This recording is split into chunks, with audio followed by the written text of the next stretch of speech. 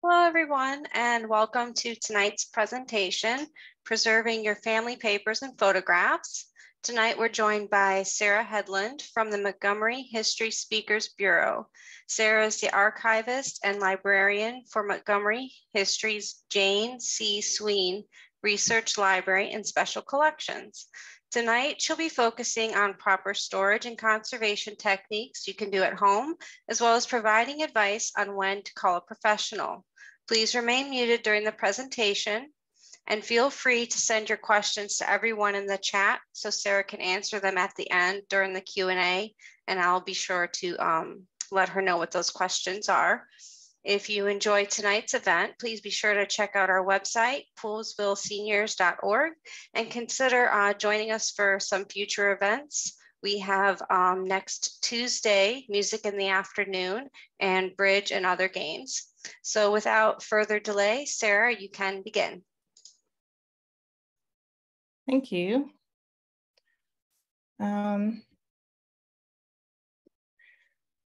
Okay. So hi, everyone.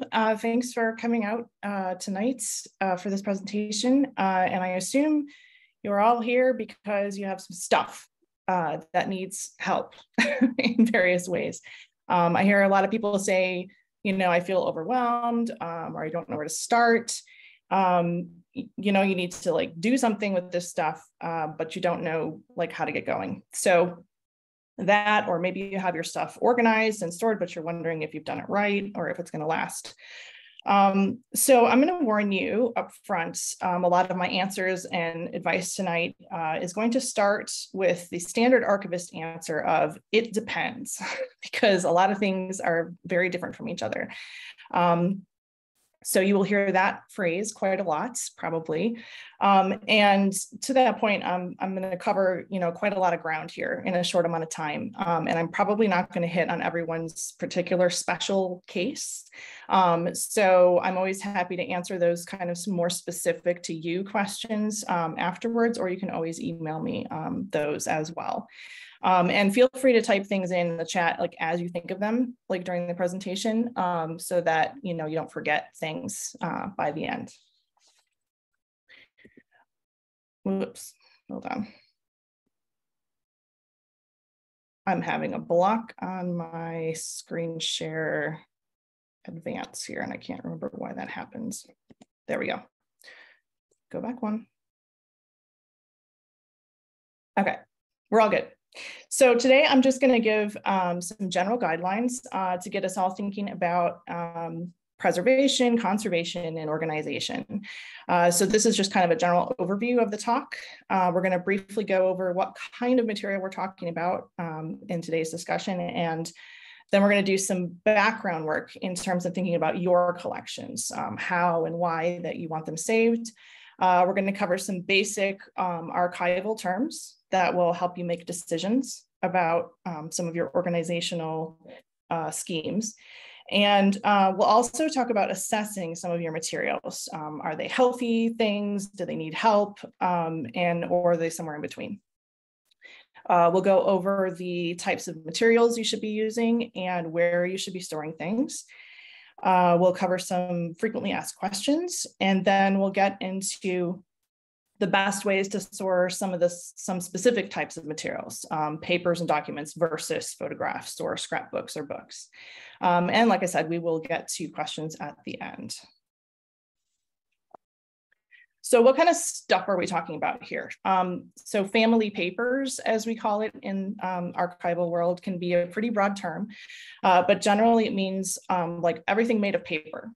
Literally, and the things that tell a part of the story of your family members. So this can include any of the following things from any era, you know, letters and cards, school papers, anything from reports or report cards from when you're younger, legal papers. A lot of times people have like wills and deeds and stuff from previous generations who had purchased property and have records of those purchases. Of course, photographs. We all have tons of photographs in many different ways. Sometimes people have diaries or scrapbooks that they've created or that their relatives have created.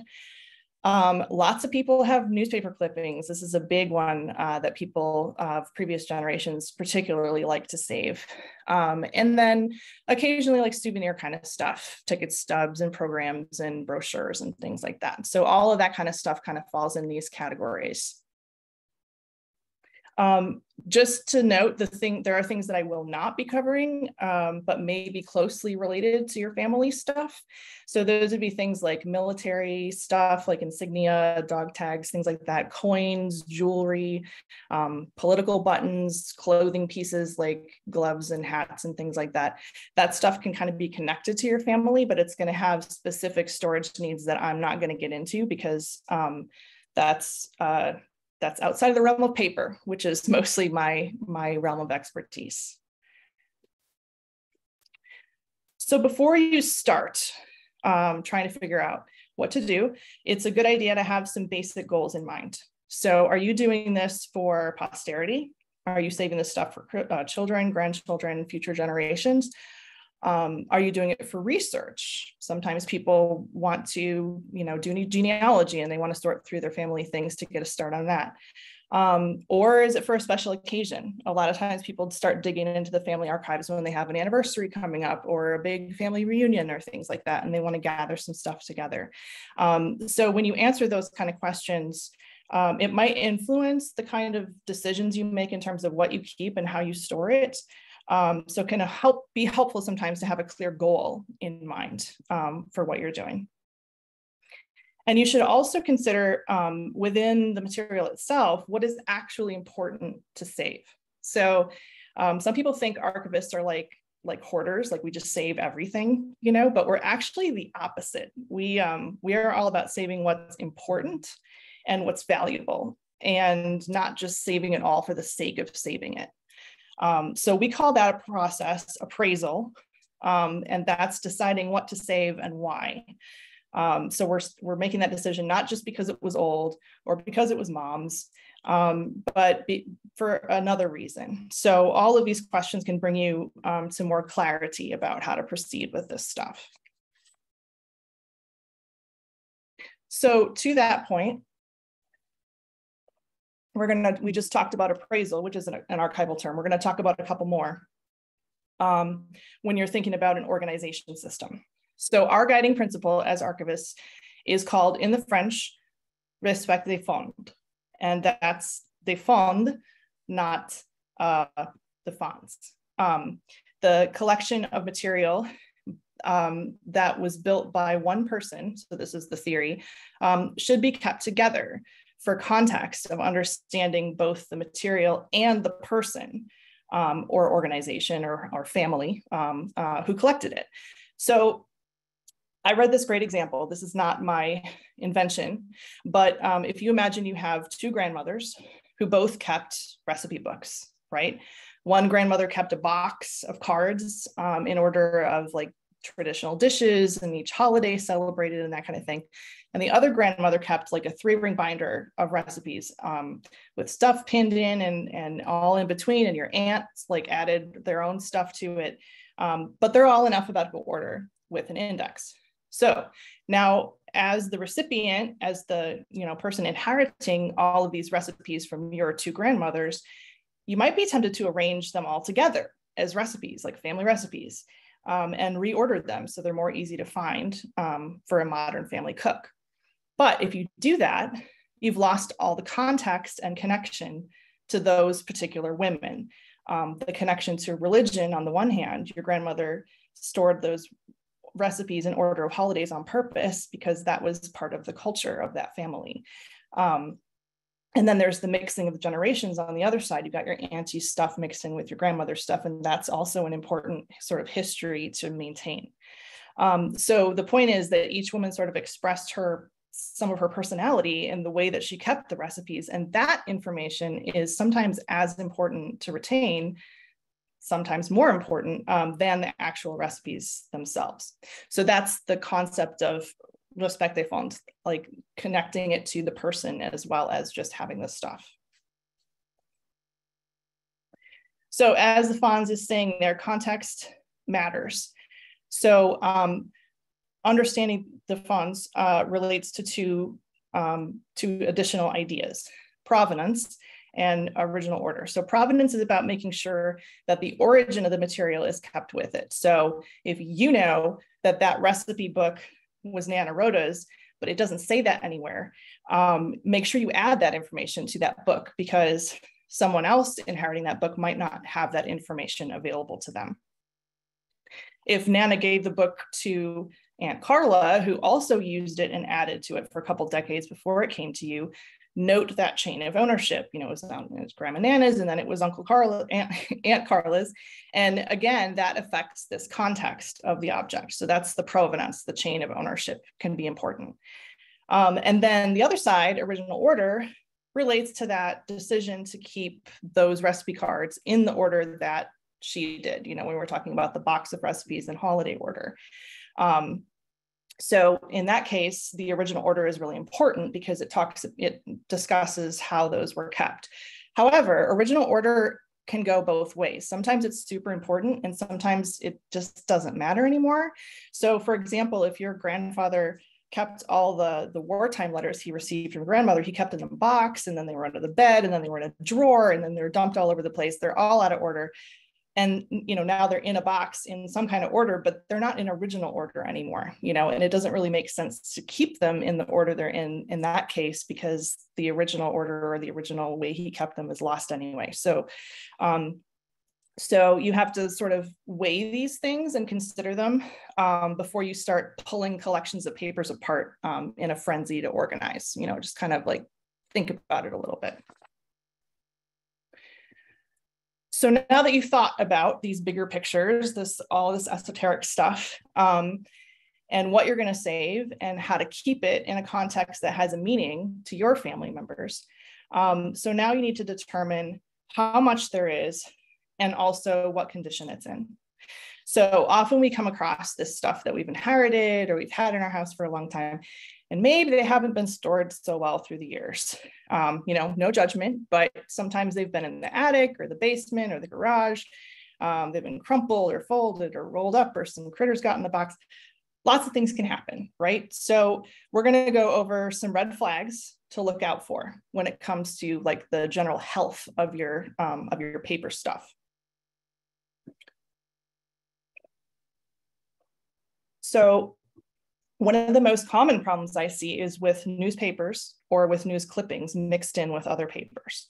So newspaper is the worst, cheapest paper ever. It was made to be thrown away the next day. It was never made to last. It has a lot of pulp in it, which makes it very acidic, and it has a lot of lignin in it, which degrades pretty quickly and discolors not only the newspaper itself, but as you can see from the photo example there, it will stain anything it touches.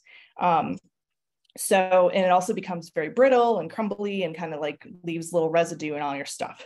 So we'll discuss later like how to store newspaper items safely so that it doesn't damage other things in your collection. But the general takeaway is if you've got newspaper mixed in with stuff, that is not good and needs to be changed immediately. Another thing you'll see very often, a lot of times in books, more so than documents, is this thing called foxing. And this is another really common issue. Has a lot to do with the composition and quality of the paper.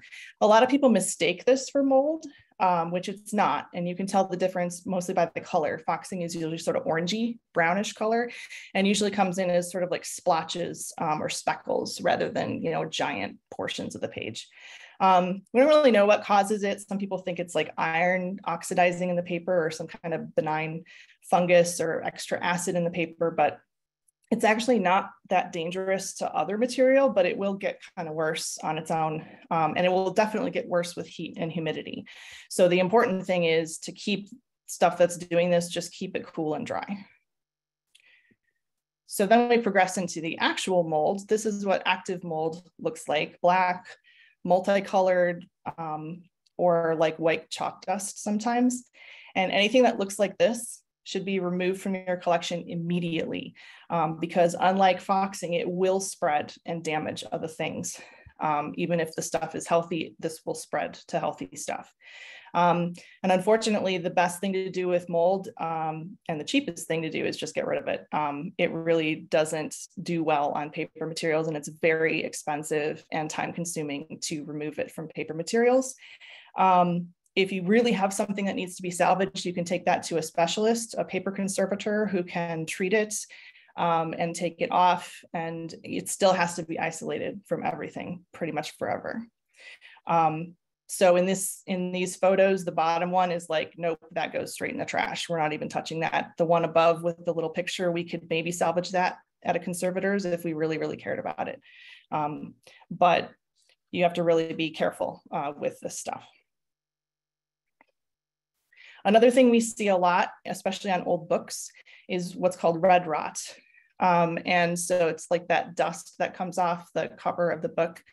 Again, we're not really sure why some leathers do this and some don't, but there's really not much you can do about it. All you can do is just wrap the book like in tissue and keep it separated from other things. It'll keep happening, but you just have to keep it from spreading to your other stuff. And then there are pests that can creep into things, even in the house. So these are the most common types of pests. Silverfish are insects that love glue. So they will chomp into book bindings and also graze on paper. Like you can see the little lacy damage on the book pages there. And then we also have what's called bookworms. They're actually beetle larvae, and they will make those little trails through books. And then stuff that's been left in places where mice can get at it, you'll find they like to eat paper as well. And they will also leave droppings, which of course is a health hazard. So for this kind of pest damage, for insect damage, you can freeze material to kill off pests, but don't just chuck it in the freezer with your chicken or whatever. You want to consult a conservator on that to make sure there's no active damage and follow their recommendations. Most of the time, just kind of brushing it off carefully and rehousing it completely and throwing out the old box will be sufficient. Most of the time, insect damage that I see is old and there's no longer actually bugs in the box anymore. They just, ate and move on. So for all this damage stuff, the things to remember are that poor storage conditions is what damages paper and makes damage to paper worse. So you want to store them properly, low humidity, low heat, and not in an exposed environment. And we'll talk a little bit more about that later. So what do we do about this? I will tell you. So these are some of the general storage materials that you can use for storing important papers. We talked about that extra acid in newsprint that will cause discoloration. So the materials that we use for archival stuff is what's called acid-free. And archival quality boxes that come in all sizes, like you can see here, and acid-free paper that you can use for interleaving and acid-free folders. So these are all the types of materials that we use in, like when I use in my archives to store historical documents. And we'll talk a little later on how to use all this specifically with specific types of material. But you can also get some more specialty supplies like photo sleeves and albums and some custom size boxes. They have certain sizes for, specifically made for newspapers or for other types of paper, and some flat files, and then also some Mylar sleeves for your more fragile documents. So those storage, if attics and basements are bad, so where should we be storing it? Basically, anywhere you are comfortable, your papers will be most comfortable. So main floor stuff, closets on interior walls are best so that we're not putting stuff against an exterior wall where it can get moisture from the outside. And under the bed can work. Papers save the best.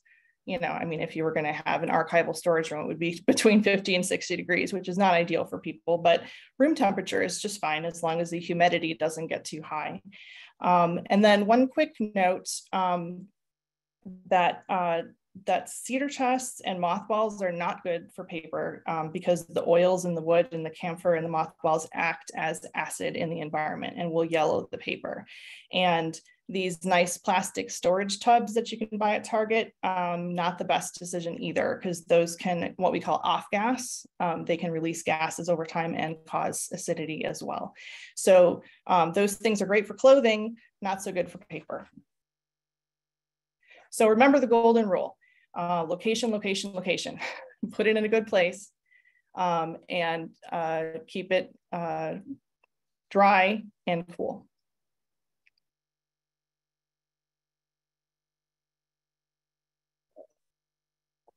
So just a few common questions I get asked when talking about archival materials. So I talked about this acid-free materials and why they're important.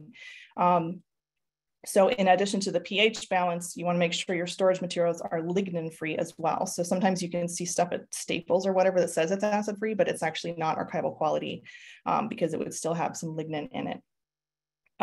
So I can send you, there are specific places you can order acid-free materials from. And generally what I do after these talks is if people request it, I can send you an email with like a list of links and things where you can find these materials. Basically with this, you're trying to stop any existing damage and then prevent any further damage.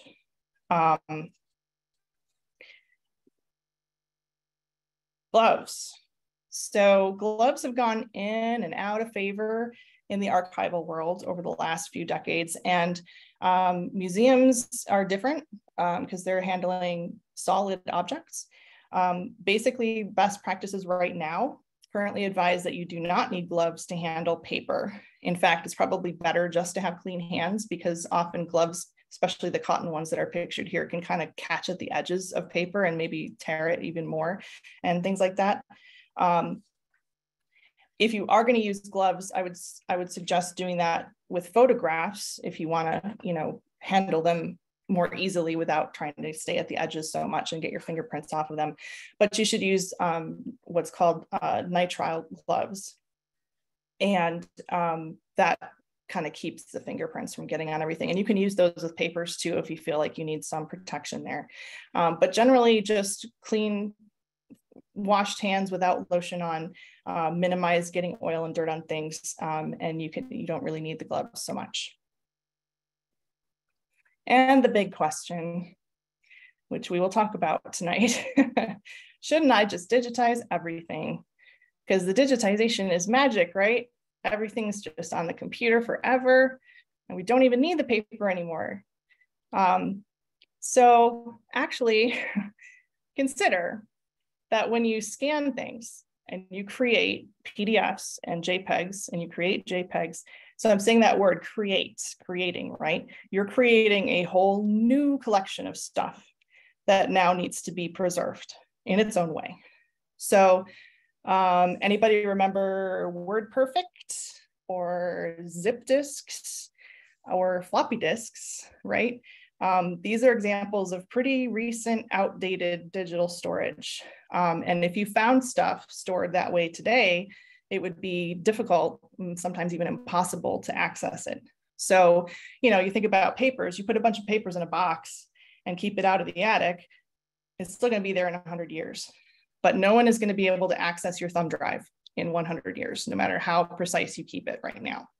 So you have to remember that digital files equals maintenance. Saving something digitally is not magic. It is another form of maintenance to keep up. You need to migrate it to a new computer, to a new storage system, to a new hard drive, to new platforms. And your children and your grandchildren will have to continue that process of migration as this technology continues to evolve.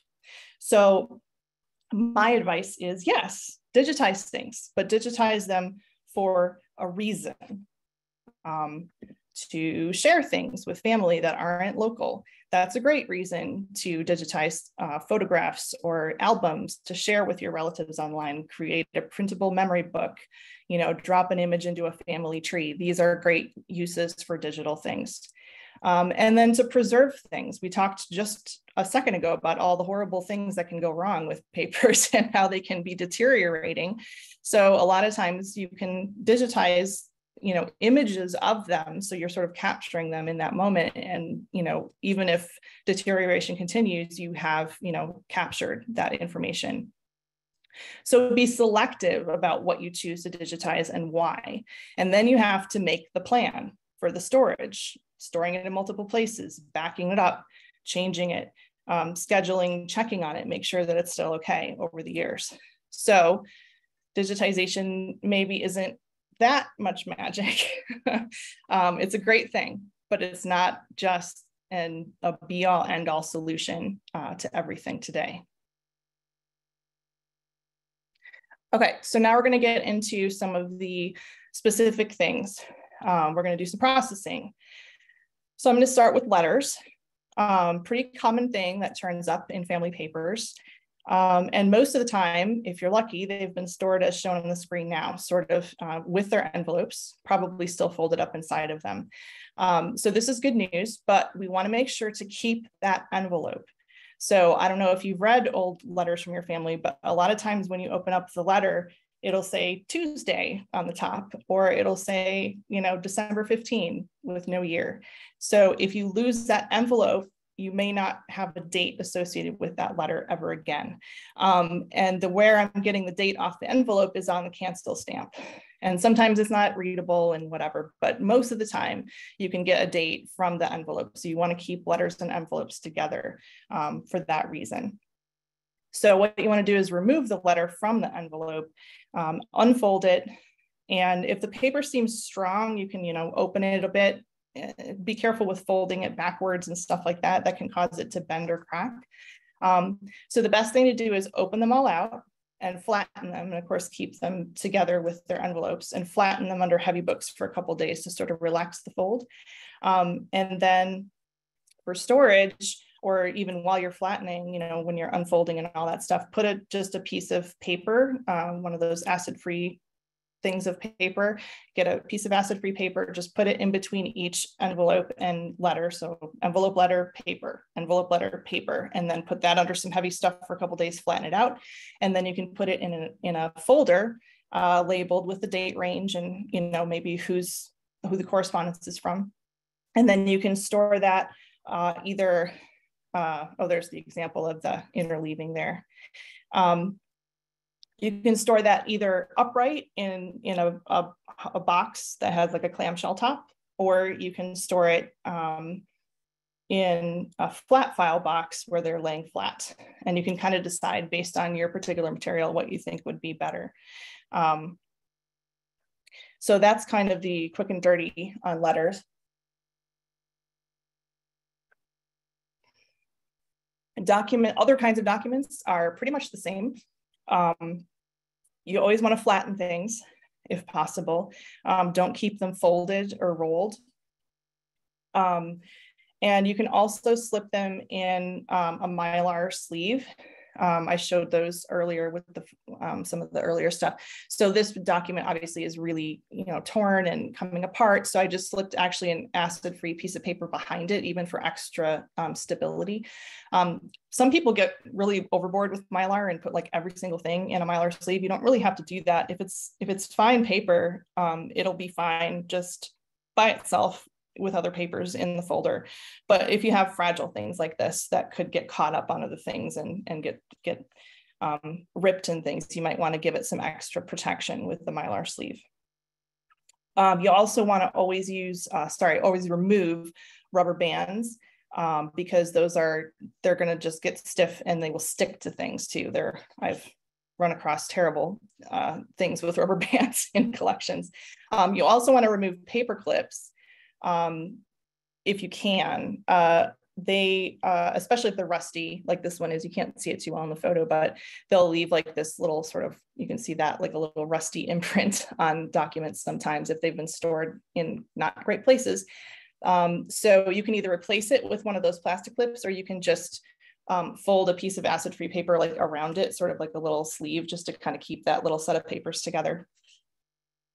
And then as with the letters, you can choose to store the documents upright in boxes or in flat files. Generally things like larger oversized things like diplomas or certificates do better flat, so that they're not, sticking up and the clamshell comes down and could kind of fold them and stuff like that. So again, making that box decision based on the material you have and what's best for it. And we're back to clippings. So clippings. We talked about newsprint earlier, and how much it can damage other paper while it's also rotting itself. And so here's the thing. Newspaper clippings have what we call in the business informational value, but not much historical value, being mass produced, right? So the newspaper was not a unique document. It wasn't a piece of paper that your ancestor wrote on with their own hand, and that's the only thing that exists. The newspaper is not a unique resource. The only thing that's important about whatever clipping you're keeping is the information printed on it. So the very best thing to do with clippings is to make what we call a preservation copy. So we photocopy the clipping onto a piece of acid-free paper, so you can have a new copy of the information that isn't going to damage the rest of your papers. And then you can actually discard the original clipping because it doesn't have any historical value in and of itself. And we're talking about clippings here, not entire newspapers. I know some of you have attachments to like actual newspaper issues, which, they make boxes for that and you can keep those separated from your other materials and that's totally fine. But if you're really uncomfortable with that, with discarding, the next best thing to do is to put them in between two pieces of acid-free paper. So you make a little newspaper sandwich, put the clipping in between two pieces of paper, and then you can keep them with other papers, and the acid-free on either side will keep that from damaging things on either side of it. And, assess, do you really need this clipping? People clipped things out and sent them back and forth to each other all the time. And was it really that important to have a recipe for egg salad from 1952? Like maybe you just don't need to keep it, and that's fine. I'm not going to judge you for throwing it away, I promise.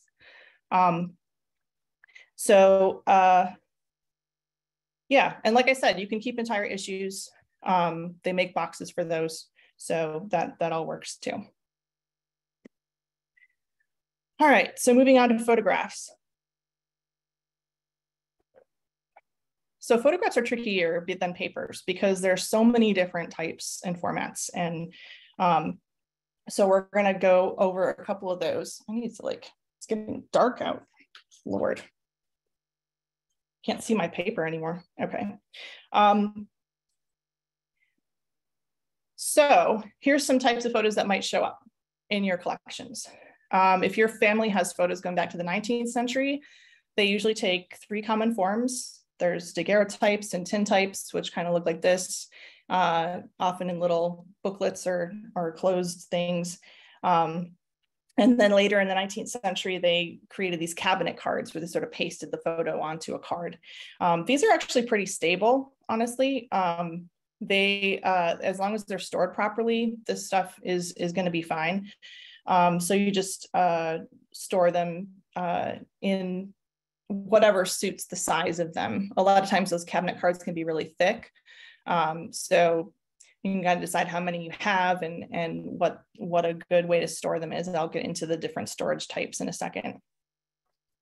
And then around the 20th century, we get into, black and white prints, which can be all over the place in size, especially at the beginning of the 20th century. And then we get a mix of color prints coming out, and also Polaroids came out, yikes. And then by mid-century, there's lots of things like slides, and you'll also see like a lot of variation in how the color is retained. I was just looking at my baby book and those 1970s photos, they're like pink and orange, like the color is like so sapped out of them, it's really sad. And then lastly, there was those, just before digital, there was those cameras that took like 3 sizes of photos, including that landscape one, which doesn't fit in anything.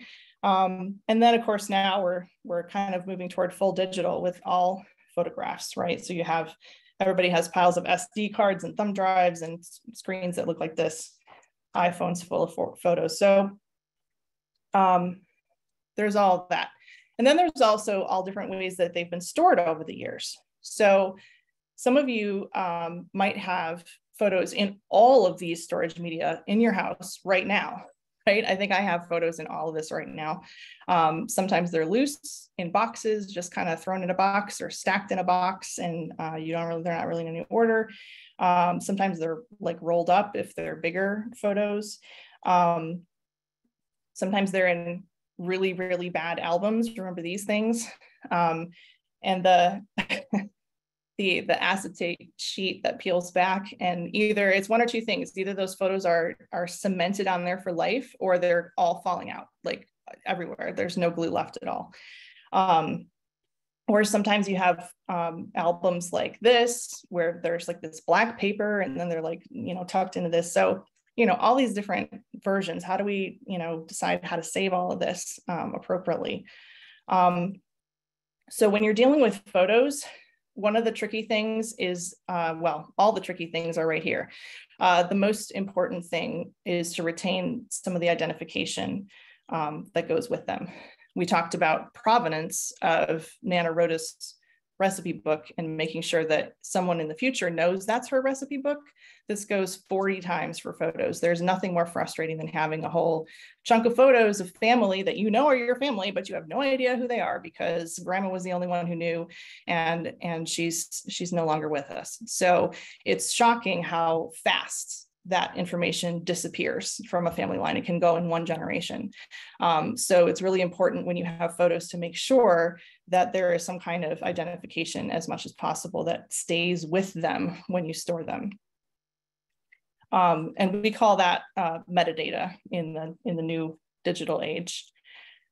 And of course, like I just talked about, we have all these size differences and all these format differences. So we can't just buy one thing and put them all in the same thing. And then lastly, we have this visual aspect of photos. You want to be able to look at them and enjoy them. You don't want to put them, in a place where you have to open this and then unwrap this and then do, we want to be able to like page through and enjoy them because they're visually appealing. So remember what I said. The standard answer from archivists is it depends. So if the photos are relatively stable and you don't want to disrupt what we just talked about, the metadata and informational integrity or visual appeal of the album, just leave it. I mean, so like this one, this is technically not ideal storage, but there's nothing wrong with these photos. They're doing fine. What I did with this album was put some interleaving acid-free paper in between, just so the photos weren't literally touching each other on either side, because there's no film on this album. And then I store it in an acid-free box with some tissue surrounding it to keep it from bumping around, and yeah, it'll be fine. It's probably going to be great. So the other thing you can do with an album you're not sure is there's a time to digitize. There's a perfect chance to digitize, capture all those photos in their current state. And then if they do start to deteriorate, then at least you have a digital copy of everything. And then, so instead of maintenance option, we could also do the rehousing option. Right, so you can take photos out of those horrible acetate albums if you can get them out without ripping them to shreds. That's another case of like leaving it alone if that's better. Sometimes it's not ideal, but you just leave it alone. If you can get them out, then great. Maybe house them in these kind of sleeves instead, which are acid-free, and they got the 3-ring there, so you can put them in a 3-ring binder acid-free box that will keep them in those sleeves. Or you can just store them in folders in those sleeves. They don't have to go in an album. I have a lot of collections where I've just put multiple sleeves in a folder, labeled the folder with a date range or whatever. And a lot of times you can see on those sides, they have extra little pockets. So you can write stuff like on a piece of paper and then slip it into the pocket. So you don't have to write on the back of the photo itself. You can actually keep metadata with the photos without damaging them. Which is important. That's the acid-free box you can put them in that has the 3-ring binder thing. And then lastly, if they aren't that visually appealing, or if you've digitize them all and you're accessing them that way instead of in an album, then you can also do sort of this quick and dirty, put them in an acid-free envelope with metadata on the front, and then just stack them in a box like this. This is the most space-saving version. And again, it depends on your collection and how you want to keep it. Okay, and then scrapbooks. So scrapbooks are not new. It was a big trend, maybe still is, I don't know. I've kind of fallen out of it, but a lot of people still do, I think. So there's different types. The old ones called what I call pretty things scrapbooks. This was very common at the turn of the century when they just cut things out of magazines or sometimes put little keepsakes in there and stuff. So this didn't really have like any informational value necessarily, but sometimes it's kind of fun to see what your ancestor thought was cool stuff, I guess, when they were 12. And some more practical minded people sometimes kept their newspaper clippings in scrapbooks like this. So this combines two of our favorite things, glue and newsprint, yay. So you can see when combined with other materials, this can be a problem in a scrapbook. You can see there's newsprint on the left that stained the letters on the right. So what you can do with this kind of scrapbook, obviously you don't want to take it apart because you want to keep what they've created here. So you can just do a quick, simple interleaving of acid-free paper in there. It's not going to take away the stains, but it's going to prevent any further stains from happening. And then there's sort of like this multimedia thing, where you have different types of papers and different types of stuff in there. The more modern scrapbooks sometimes have even partly three-dimensional stuff on the pages with stickers and markers and things like that. So this is going to be pretty similar to the photograph album kind of thing. But with scrapbooks, we're more likely not to tear things apart and rehouse them individually. We're going to try to live and let live here because this is a composite item. You want to keep it. And so here's another good moment for digitization. Again, capture what's on the pages while it's still okay, and then store it the best you can. And then if it starts to deteriorate, at least you have the digital images. And like I said, it's important to interleave with the paper. So get paper that's big enough or cut it to size. And you don't necessarily do every page, but if you have something that has the opportunity to stain things or damage things on the opposite page, then you want to do that. Especially when you have newsprint involved. And then pretty much just wrapping it in tissue, getting a box that fits it. If it's too big of a box, kind of tucking tissue in the side so it's not shaking around in there when you pull it up and down. You can also just kind of support these albums from, coming apart on the shelf. You want to store them flat, usually not upright like a book. And you can either put them in a box or you can do sort of a halfway version of this where you just sort of wrap them with folders and tie them shut so they're not coming apart on the shelf. And lastly, just real quick, there's some books that kind of come with family collections sometimes, which can include family Bibles, children's books that your grandparents had as kids that are kind of, fragile and old. Older diaries or journals can sometimes need some special storage. We talked about recipe books. That's kind of another kind of book you can save. There's a couple ways to store these special books, especially if they seem to need a little help, little support help. Sometimes the cover's coming off a little bit or the binding is coming loose. So like I said, with the scrapbooks, it's best to store those kind of books flat because if they're upright on the shelf, it's going to put extra strain on the spine. So you can get its own box. They come in all different sizes and you can wrap it with tissue. You just want to make sure it doesn't fit too tight in the box because then if you try to get it back out and you have to sort of dig at it with your fingers and stuff, you want to have a little extra room. So when you're measuring it, make sure you give a little inch, at least an inch on either side, extra space. Plus for the tissue, you want to have some space for that too.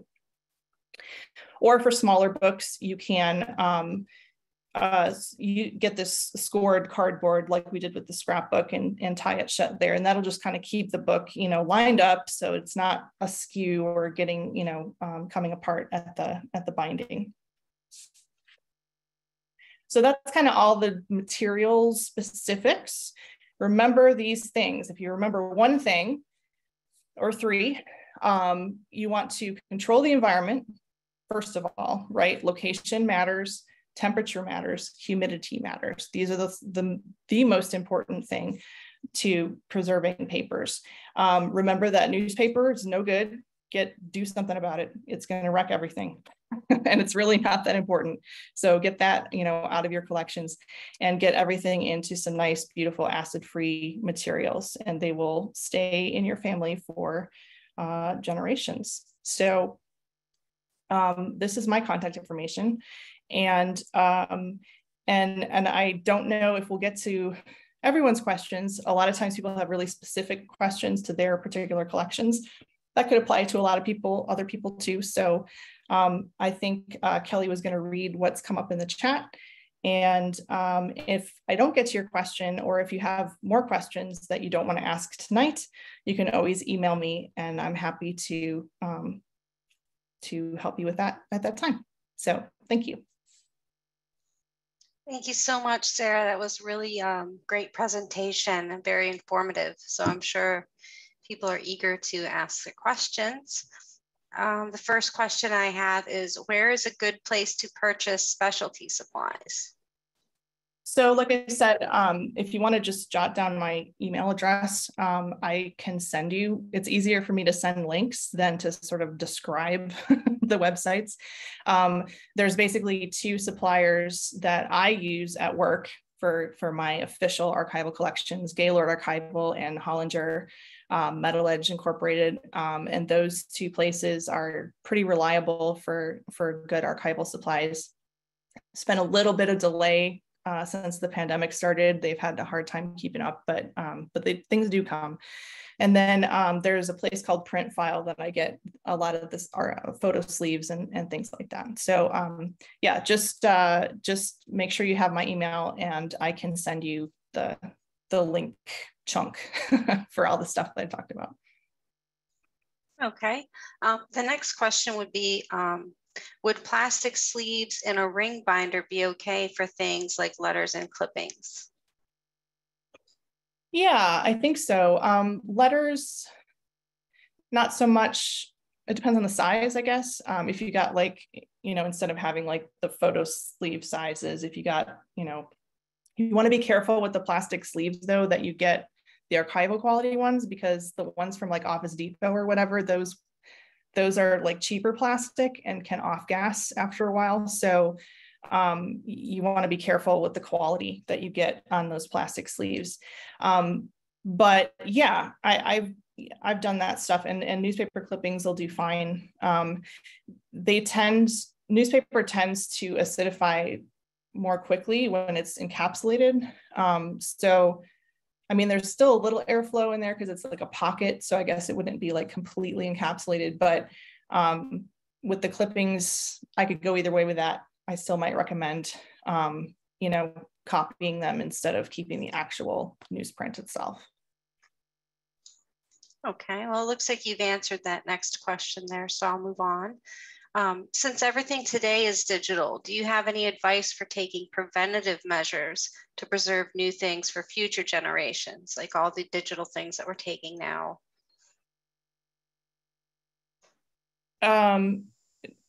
So I'm not sure I understand particularly. I don't know if you mean like digital photos particularly. Yeah, like everything that's, we're taking all of our pictures on like iPhones and all the digital photos. Are there things that maybe we should try to think about ahead of time to kind of prepare for our future, grandchildren and to have them? I would say the most important thing is to curate that collection of photographs, because we've gotten so lazy with photographs these days. We don't have to process them. We have to pay for processing and putting them on. I don't even remember the term. Developing. There we go. We don't have to pay for developing film. So we just take 1,000 photos of the same thing, right? And so, okay, fine. It doesn't matter. They're relatively small in the scheme of things, but if you multiply that by thousands and thousands of photos, your grandchildren don't want 30 photos of a sunset, right? Like you could maybe just save one. And so I think keeping up with that is the biggest challenge. I know that's my biggest challenge. My photos are a complete disaster. You know, I think you'd think I'd be like so on top of that, but it's horrible. So it's really hard to keep up with it. So I would say, you know, curate, like when you know, sort of do your dump into your computer or whatever, you know, like sort them by year or by event or however you want to sort them in folders on your computer, but, you know, weed it out as you go. So that what it gets saved is like the most important. And then again, you know, like I said, with the digital stuff, it's the migration that's going to be the challenge. And I know I've lost entire batches of photographs to other computers, you know, like just whatever, they didn't get transferred over, or there were photos on some SD card that got misplaced and now they're gone. And I mean, like, it's just really hard to stay on top of it. So I think, you know, that's the most important part of it, I guess. Okay, the next question is, so is there anything you can do with old photos that you don't want anymore? Is there anywhere that takes them for any particular reason? I mean, it depends on old. What do you mean by old? It also depends, here's Liz, I told you I was gonna say it depends. It also depends on if they have information on them. So I know, okay, so let me say, first of all, there's a lot of like antique dealers that just would sell old photos just because they're old and people would buy them. I'm talking about like those 19th century cabinet cards or whatever, you know, even if you don't have any information on them, onto who it was or where it was taken or anything. Sometimes people just want old stuff to either decorate with or do crafts with or whatever. So that's one option. If you do know who's in your photos and it's a family that maybe, I mean, I would love it if some person came in and said, oh, I'm from the, you know, Magruder family, and here is an entire collection of my great, great, great grandfather's, you know, photos from Montgomery County in the 19th century. I mean, for my historical organization, that's really helpful and amazing and something we would be looking for. So, you know, and everybody's stuff runs the gamut between, you know, historically relevant and, you know, completely irrelevant, I guess. But don't discount that, you know, don't think just because it's your family that it's not important or no one's going to care about it. I mean, a lot of historical organizations want that kind of documentation of their area. Sometimes, you know, if it's a particular family, sometimes if it's particular subject matter, like buildings or things like that, that can be attributed to a certain place, that can be really valuable historical information to some place, even if it's not particularly valuable to your specific family anymore. So yeah, definitely consider that. Does the U.S. Archives take some things of historic value?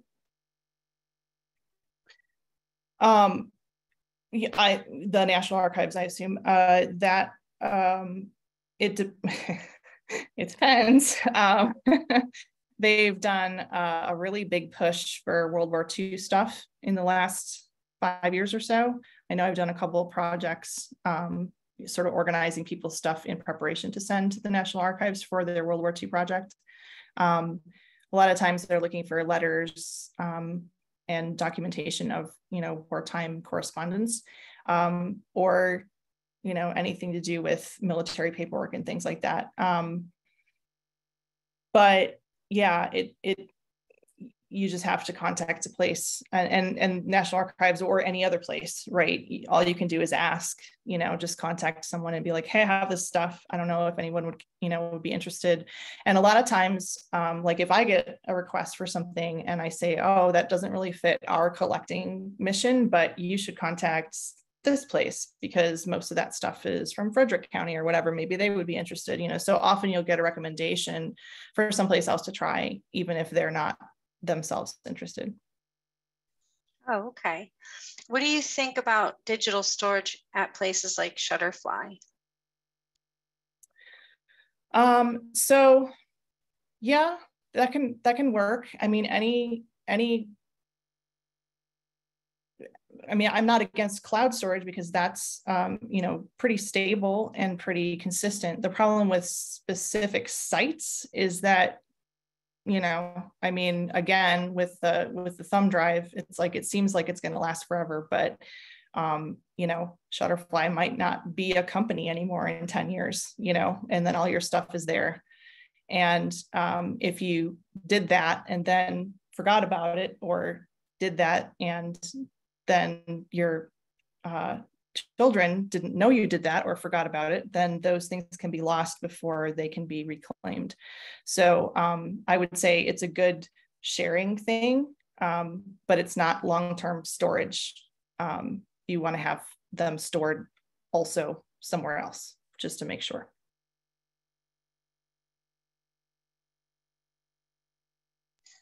All right, one other question. Would the high school want any of their grandmother's 1889 high school diploma? I assume you're talking about Poolesville, probably. I don't know that any of the schools have any kind of archival collections. I mean, that kind of stuff would more generally go to us if it's Montgomery County.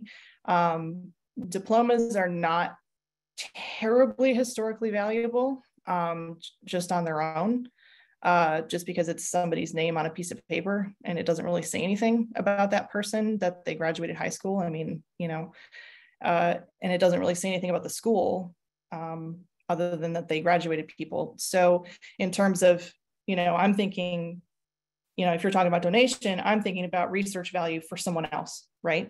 A diploma could be really valuable to your particular family because it's your grandfather and it's, you know, the school he went to. But in terms of general society historical value, I mean, I'm not saying I wouldn't take it, but I might think about it a little bit because we have limited storage space. But I don't think the schools really collect that kind of stuff themselves. Okay. If anybody has any last questions, now would be a great time to post them in the chat. If you digitize the diploma and put it on Poolesville Now and Then, that might be a nice way to also share it. Yeah. All right, just going to give it one more second for any last questions. It really seems like everybody really enjoyed the talk. If anybody does have further questions, it looks like you can email Sarah at archive@montgomeryhistory.org. You can also feel free to always reach out to us at info@poolesvilleseniors.org. And I'd like to really say thank you to Sarah for her time and presenting to us tonight. And if you enjoyed tonight's presentation, again, you can consider joining our other upcoming events.